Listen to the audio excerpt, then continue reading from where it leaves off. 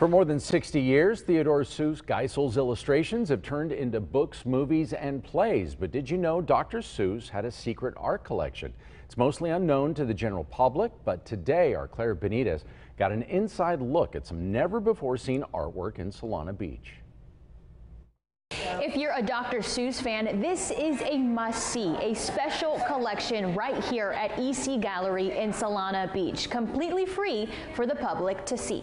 It's some of the most iconic Dr. Seuss illustration. Real quick rendering, a little bit of an idea of what he wanted, and then after that was finalized, it would turn into the actual illustration. Original pieces from Cat in the Hat, Horton Hears a Who, Green Eggs and Ham, and of course, How the Grinch Stole Christmas. The Grinch really represents, I think, a little bit of all of us because the holidays can be kind of stressful. Owner of Exclusive Collections Gallery, Ruth Ann Thorne, says the holidays are a special time because they are now able to showcase the art of Dr. Seuss. We had to wait a really long time to get the art of Dr. Seuss. Kicking off right after Thanksgiving and going till the new year. It's the largest collection of the art of Dr. Seuss anywhere. Inside the gallery, never before seen Dr. Seuss artwork. And a lot of people don't know that Theodore Geisel was a painter, and so he created things like this at night just for his own pleasure. He really enjoyed painting.